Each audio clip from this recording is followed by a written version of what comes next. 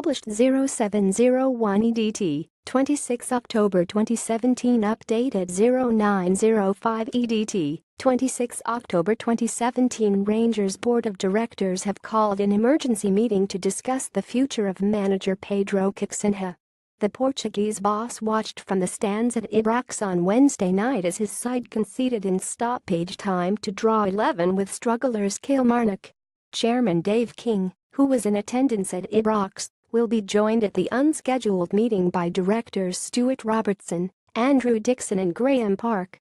Rangers manager Pedro Caixinha drives away. After leaving Thursday morning's meeting, Chairman Dave King speaks to reporters after leaving the meeting at Ibrox on Thursday. Pressure has mounted on Caixinha after last Sunday's Betfred Cup semi-final defeat by Motherwell, and having slipped to fourth in the Premiership table, he could be removed from his position before Saturday lunchtime's trip to Hearts. Caixinha took over from Mark Warburton in March on a 3-year deal, but the 46-year-old has won just 14 of his 26 games in charge. Having paid compensation to Qatari club Al Gharafa for his services, the meeting could now be arranging a severance deal. "I am strong enough to take things forward and always look to put things in the right place," he said after the Kilmarnock draw.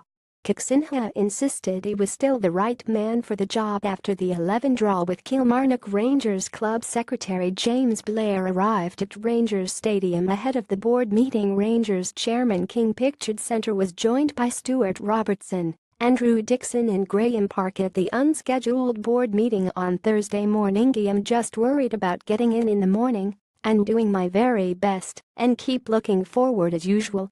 Recent results have been more than a blemish on his record as his reign has been blighted by a number of humiliations. The Portuguese has failed to win consecutive games this season, and having labelled his players as embarrassing last week, there is little to suggest the gap to rivals Celtic is closing."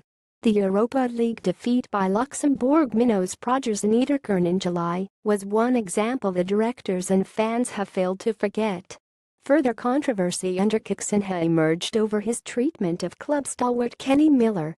Caixinha split the fan base by bombing out the Gers striker, with rumors circulating that he may have been the dressing room leak strongly denied by those close to the player.